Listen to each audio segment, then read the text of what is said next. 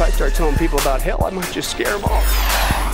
Where are you going to scare them off to? Hell number 2? Or are you just going to sit there and let them burn? Rory, you have any more questions that's just knocking around in your head? Yes, I have quite a number more. Doc, you know, yeah. We see in you talked about the political climate. You talk about how Donald Trump has become a Christian. And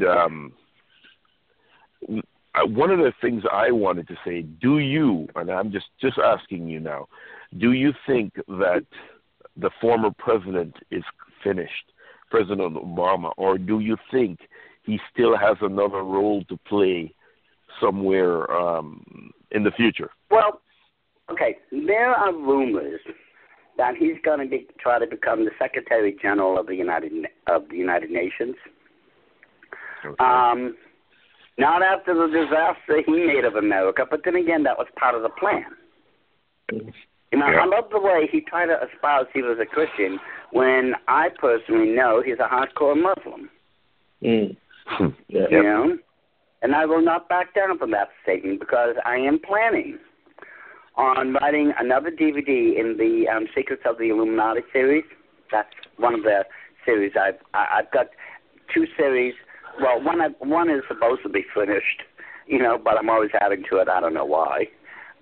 There's a second one I'm working on right now. A number of DVDs is in it. It's called it's in the Bible series, and I may be working on a third one, but I'm planning on writing a DVD exposing Obama for the true Muslim that he really is.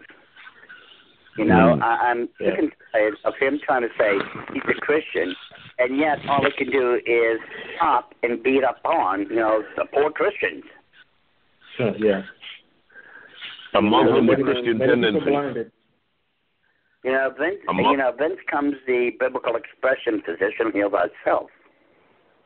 You know, if he was a Christian, as he claims he is, his actions state completely the opposite. And the Bible does tell us, by their fruits you shall know them. You shall know them. Yeah. Amen. You know, his fruits are as rotten to the core as you can get them. Yeah. And his role, as far as trying to get the Secretary General position, I don't think he's going to get it. Now, it's interesting that he claimed, now this is what he claimed. The only reason he was going to stay in Washington was because his daughter has, I think, 3 more years left in college, and he didn't want to just uproot her. Right. First of all, I don't buy it, because college kids transfer all the time. Second of all, the reason I'm convinced he was saying was so he could try to control the political climate of the Democrats, because not even a week after Trump was president, Obama stuck his nose into it. Yep. Saw that. You know, so, no, I'm not buying his excuse. Well, my daughter's in college, so I'm going to make sure she finishes there before we move, you know, out of Washington, D.C. Yeah, tell me another one. Yeah. We see all of that going on in the background, and it's just amazing to us the climate that's in flux right now. Exactly. Well, that's because the establishment there doesn't know how to control Trump. Yeah. See, that's the problem. The one thing they will usually offer the person is money or power. Well, Donald Trump had both before he even set foot in D.C. Yeah, so you can't offer him something he doesn't already have. So, as I told you before, he's a wild card. They don't know what to do because they can't control him. Oh. Well, that's exactly what D.C. needed, was an old-fashioned wake and shake them up and bring them back to what the Constitution says and not what the politicians say. Correct. Amen. Yeah. Amen. You know, I agree with that totally. This has been a very fruitful conversation. We have 3 minutes and 20 seconds left. So What would you like to close out on, Mr. Marquis? Oh, don't ask me that. I never know what to say. No, well, it's your show. You close it out the way you want to close it out. Well, you know, we want to thank you for coming on our show and giving this information that you've given tonight. And we want people out there to just...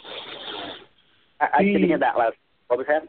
We just want people to be attentive in their reading of their Bibles and to understand that the reality of the dark side and the light side, it's all there. If you believe in a God, then there has to be a devil.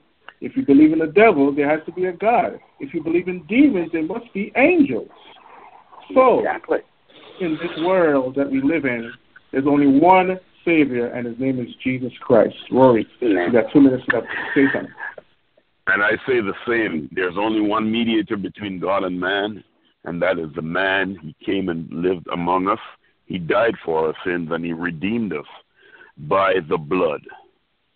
The blood, him shedding his blood for us, dying on the cross for us so that we can be redeemed. And that's why we're here. That's why Doc Marquis is here tonight. That's why we're all here, because of what Jesus Christ has done in our lives, and he has saved us and brought us back. So yes, when we look out on the world and we see all the things that are going on out in the world, we know beyond the shadow of a doubt there is a true and living God that loves us so much that while we were yet sinners, Christ died. Doc, I don't know if you have any closing remarks. Please go ahead, sir. Well, I would tell those people, I was ask everyone one question. If you were walking across the highway right now and you got ran over by an 18-wheeler, you're dead beyond the point of dead. Do you know for a certainty where you would end up?